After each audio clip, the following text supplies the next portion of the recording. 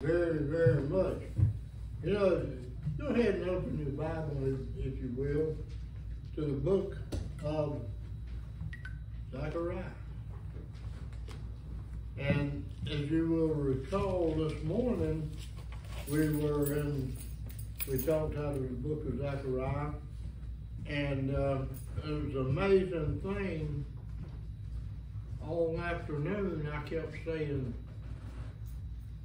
something wasn't right. You know, and I went back, read it over my mind, and I said, well, you know, where was I? So I turned back and I looked at it, and I said, well, we're going to look at it again. We're going to look in chapter 4 tonight. And the first 10 verses, I looked at them, and they just came alive. And I thought, well, I hope it was that way this morning. But when we were in what I would call part 2, but actually I should have been where I am tonight. But anyway, I'm going to talk about God's Spirit makes the difference. And we find that here in Zechariah, the 4th chapter, verse 1 through 10. And here we see in the 10 visions, the flying balls. So let's read this for just a moment. Then I turned and lifted up my eyes and looked, and behold, a flying roll. And he said unto me, what seest thou? And I answered, I see a flying roll. The length thereof is 20 cubits, and the breadth thereof 10 cubits. Then said he unto me, this is the curse that goeth forth over the face of the whole earth. For every one that stealeth shall be cut off, as one on this side according to it. And every one that sweareth shall be cut off on that side according to it. I will bring it forth, said the Lord of hosts, and it shall enter into the house of the thief, and into the house of him that sweareth falsely by my name. Excuse me. And it shall remain in the midst of his house, and shall consume it with the timber thereof, and the stones thereof. Now we see the 10 visions. Then the angel that talked with me went forth, and said unto me, lift up now thine eyes, and see what is this that goeth forth. And I said, what is it? And he said, this is an ephod that goeth forth. He said, moreover, this is their resemblance to all the earth. And behold, there was lifted up a talent of lead. And this is a woman that sitteth in the midst of the ephod. And he said, this is wickedness. And he cast it into the midst of the ephod, and he cast the weight of lead upon the mouth thereof. Then lifted up my eyes and looked, and behold, there came out 2 women.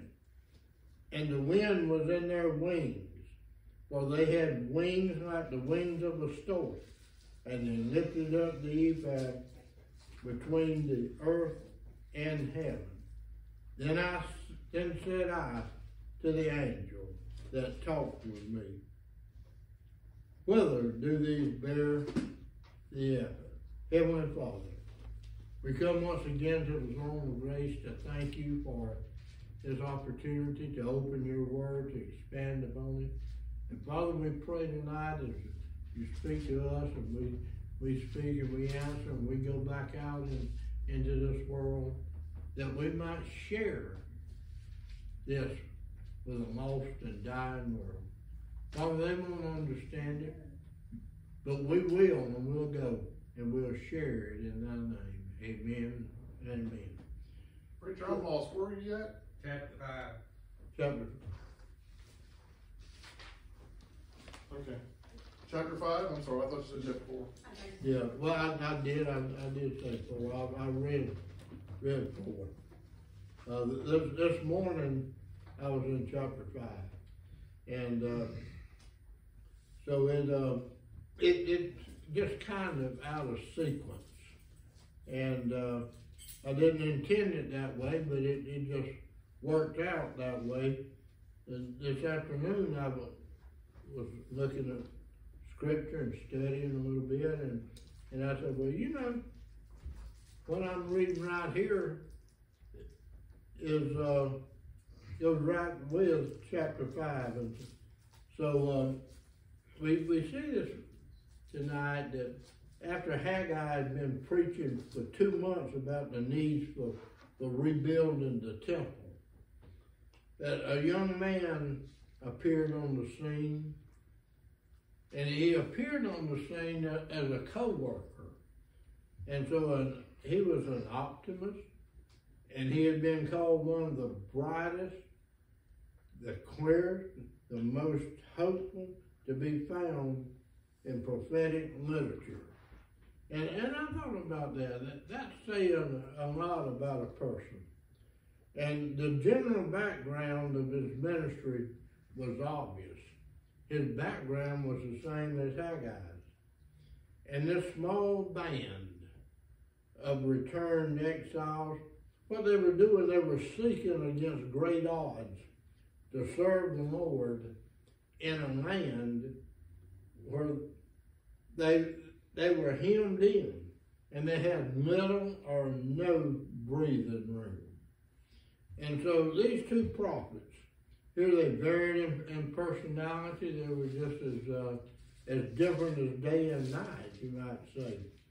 And Zachary was an activist, and he was busting with energy and practicality. And Zechariah, being a priest, he was a student of the Bible, and one likely to see visions and to dream dreams. And so one scholar here, he contrasted. That's what he said, Haggai, I will handle the hammer and the nails, but Zechariah will supply the blueprints of the utopia. And so we see here the spiritual inside of the Amish. It'll be wedded to the practical drive of the realist. Both men, however, had the same consuming passions. Now, I find that interesting. The temple had to be rebuilt, and the reason it had to be rebuilt was so Jerusalem could become the center of universal religion. It wasn't always so, and so we see here when they're beginning to get ready and reading and interpreting the book of this mysterious man of God. It's not easy, but a simple outline really should help. And so we see here the book opens with an earnest appeal for the people to return to the Lord.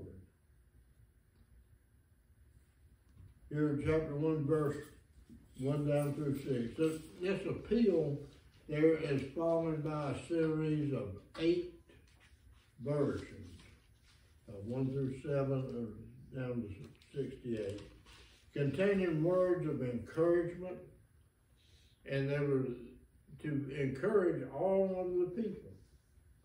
And as they dwell here in the land without a temple, expressed by hardships. It was very, very hard in those days. They had no temple. They didn't have much of anything. And the third section here, 9 through 15, has been called a historical appendix to the symbolic messages. And so Zechariah here, he's urged to crown Joshua as the high priest. And not only is he to crown him as high priest, but he's to declare him the the branch who will rule over all the people. A final division, or fourth division, I guess I should say. You find that in 7th chapter 1 to 8:23. And it deals with the question about the days of fasting. And these days will be times of celebration, be times when Jerusalem becomes a center of the religion and a source of blessing to all the world. Everything will extend from there. And this final portion of the book, see from the 9th chapter over to the 14th, concerns a matter situation. We see here where the nations are restless. And they threaten, every one of them threatened Jerusalem. They're going to attack them. And this small community in the city, and the people that are scattered among many nations, they are assured of one thing. They are assured of God's help. They know that they know that they know that God will help. And He'll help always in gaining victory over their enemies. And we see that even today. Do not mess with Israel. That's right. I don't care how many tanks and rocket ships and all you've got, do not mess with Israel. And so the book here, it closes with a graphic description of the Lord's universal reign with Jerusalem. And because Jerusalem is the center of all holiness. And to cover Zechariah's book in such a brief message, that is absolutely impossible. But what we can do is we can discover several key teachings that seem to summarize its theme. And before either nation or individuals can be right with God, they have to face their sin and forsake it. That's the same for everybody in the world. And Zechariah, we see here, he begins his ministry with a very strong announcement regarding sin. That's what he said, the children were warned against falling the paths of their father. Don't follow daddy into the sin. So this previous generation had turned a deaf ear to the works of the prophet. And then they had also failed to change their ways. The post-exile communities that we see here needed to avoid a repetition of this tragic mistake. In Zechariah's first message, it was a clarion call to repentance. This is what he said. Return to me, declares the Lord Almighty,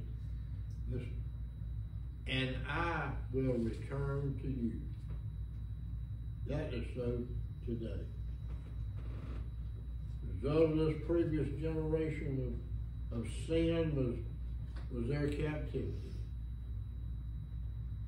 When the individuals look back at the blessings of the previous generation, and they see what they had missed because of sin, they should determine to follow God in their own lifetime. We should follow God. We can't help what happened 100 years ago or even yesterday. We can't change 5 minutes ago. But we can change the future. We can follow Jesus Christ and follow God. Amen. And the disobedient predecessors of Zechariah, it was a generation that once had worshipped in Solomon's temple. how it had failed. And the song of the Levites rang throughout the arches of the Lord's house. And at one time, the banners of Judah had struck over all across. They had terror in the hearts of their enemies. But sadly, those days are gone fast. After Zechariah gave a call to repentance, he probably advised the people to rebuild the temple. Now, the Bible doesn't say he does, but that's what it says it leads to that. Now, having said that, we do not have a record of those words.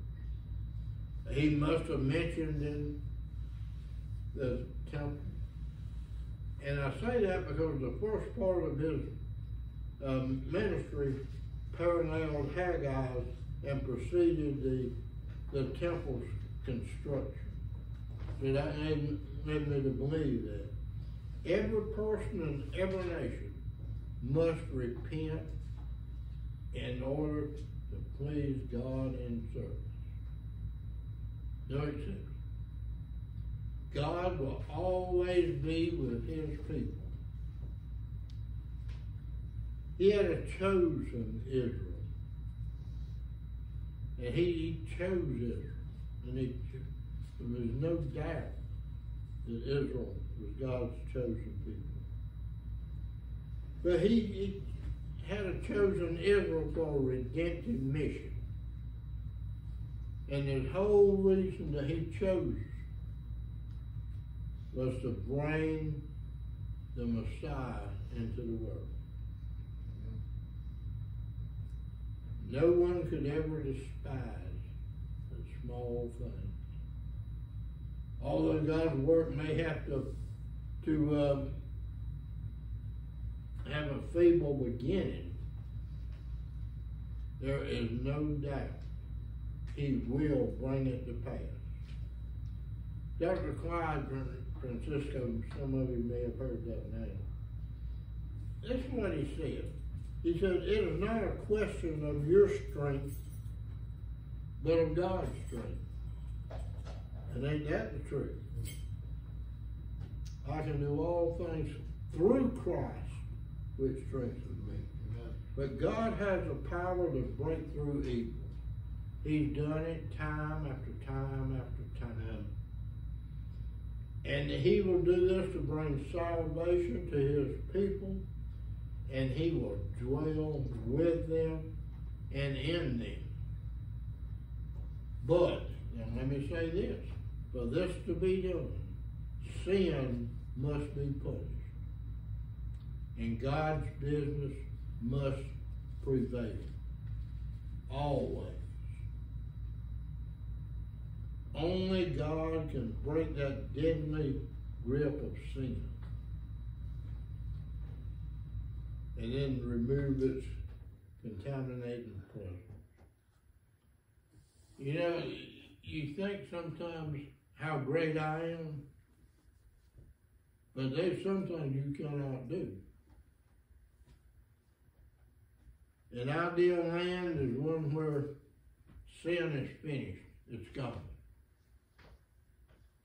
But we cannot win the victory in our own strength. As smart and sharp as we are, we cannot do that. God must come into the arena for us. And he promised Israel that he would do that. And he said he would do that in Jesus Christ. You see, the victory is not complete until he returns in glory, but the promise is there. I don't have any idea when the Lord's coming. It may be before we leave, it may be 100 years from now, but coming he is. Amen. And that is part of Zechariah's prophecy. You see, it's so difficult to understand. And scholars, they have disagreed as to the fulfillment of many things that the prediction here says. But one thing is absolutely certain. God will never be defeated. His purpose in history will triumph. And Jesus Christ's redemption has come into this world.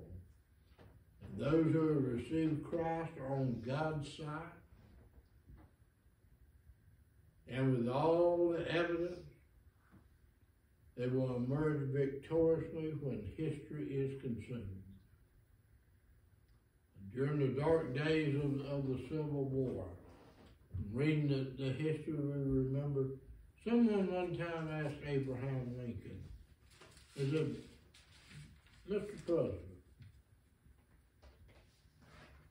have you prayed for God to be on our side? You know the surprising answers that he gave? He said, no. And they looked at him, the President of the United States hadn't asked for God to be on his side against the rebels. He said, I have not prayed that prayer, but I have prayed another. I have prayed that God will help me to be certain that I'm on his side. And that is what matters. God is righteous, and righteous will be the mark of wisdom to find out whether God is going and find out where God is going. That's our job. And then go with him. The theme out of our text just runs throughout the entire book of Zechariah. Human effort will not win the victory. Assyria, Babylon, Persia, they were nations that had all been built on might and on power. But the first two had already fallen. And the third will fall very soon. In fact, today it's already failed. Those who followed their action, they would likewise rise, but they would also fall. But God's kingdom will go on forever and ever because it is a spiritual kingdom. We would have been wise to build our lives not on material things that fly away and they fade away, but on spiritual things that will last forever and ever and ever. And on that rock I stand. Jimmy, you pray our benediction. Father God, again, we give you praise and honor for your opportunities. Father, thank you for this time together to worship you. Father, thank you for this message. Be with us now in all things that we do. Lord, be with us as we go out of these doors, that we may continue to serve you and be your servants. In Jesus' name, amen.